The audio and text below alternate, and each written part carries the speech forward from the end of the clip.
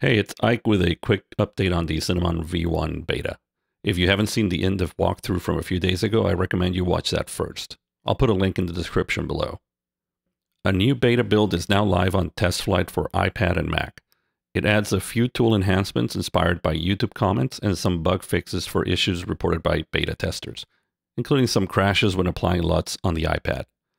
I do want to clarify, though, that some of these enhancements are more technically challenging than others, so not all changes will happen this quick in the future.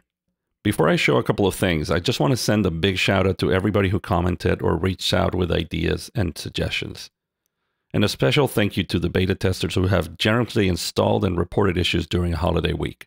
It really has been very gratifying and inspiring to see so many words of encouragement.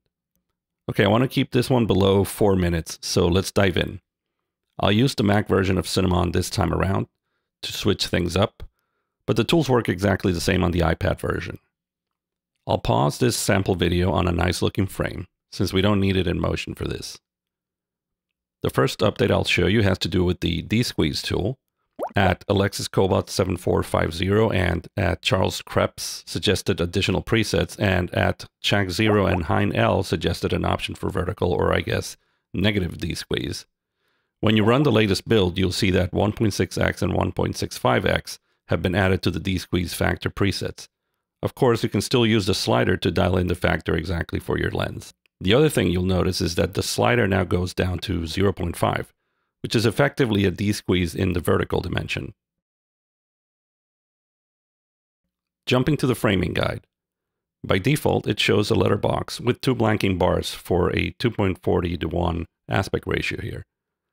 @JSON MK3NN suggested having an option for showing the framing outline only without the blanking bars. So now there are two independent color pickers for the framing guide, one for the bar color and one for the framing guide itself. I can make the color bar fully transparent to leave only the guide visible. I'll also pick a blue color for the guide border. And I now have just a blue frame as a guide. The other suggestion he made was to have more than one aspect ratio framing guide. In the new build, you'll find an A-B control on the options bar. The A guide will continue to determine the aspect ratio of the other composition tools. But now you can customize an additional framing guide.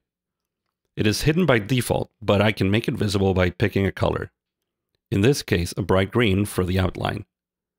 In this example, I now have the green color marking a 4:3 aspect and blue marking a 240:1 aspect to help me frame both simultaneously.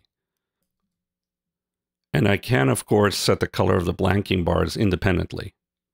I just want to also show how to switch between two framing configurations using the CineMon presets functionality, in this case by swiping between single and double aspect guides. Lastly, I want to show a small enhancement to the user experience when no LUTs have been loaded to the system. Now there's a button right on the options bar that opens the organizer to make it easy and obvious to start importing LUTs. Another minor bug fix shows that there are no LUTs selected for the current preset instead of an empty picker. That's it for this one. If you already joined the beta, I want to thank you again, and please keep reporting on any rough edges you find. I'm already working on some of the flip video issues that I hope will be resolved in the next build. If you haven't joined the beta, there is still time. I'll post a link to the request form below. I'm also posting a link to a new Discord server we created for CineMon users who want to interact with others in a more real-time environment. And email also works, of course. Thanks again, and happy holidays to all.